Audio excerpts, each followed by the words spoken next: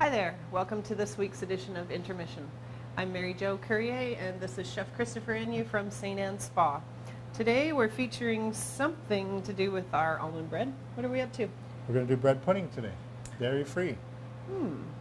I don't think I know what bread pudding is, so this will be an exercise in education.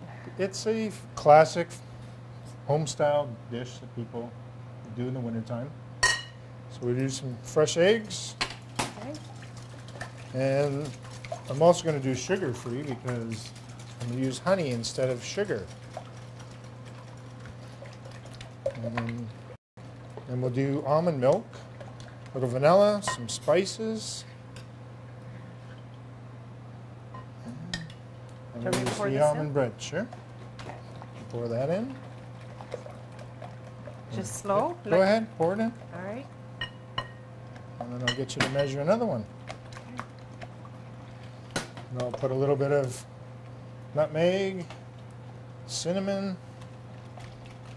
Because, you know, bread by itself just doesn't have enough flavor. Our bread, that bread has a lot of flavor. I really like it. We eat it often. We don't even toast it or put anything on it. I'll put a little vanilla. And I've already cubed up the bread.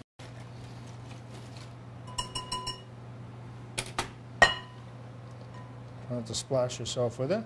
Does this have a lot of calories? The almond bread Yeah. has a little bit. Mix it up and I let it soak for about 15 minutes. So I've already have one pre-soaking.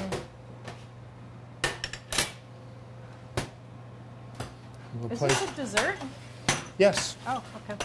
You can make a savory one to go with, you know, a braised piece of lamb or a little bit of grilled fish. Would go well too. Just to do something a little different for dinner. Now, because there's gluten in the bread, you got to be careful how much you mix this up because it'll break up the bread quite a bit.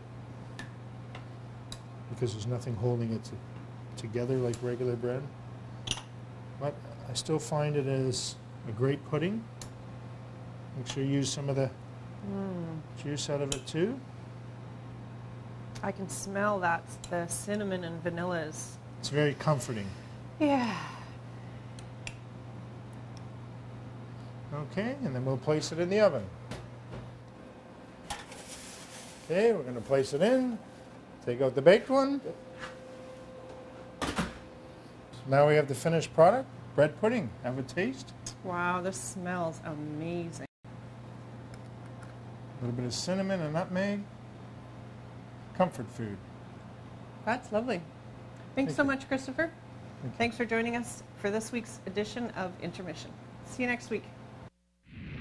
This intermission was brought to you by St. Anne's Spa. For the recipes from today's show, visitstannes.com and click on the blog on the homepage.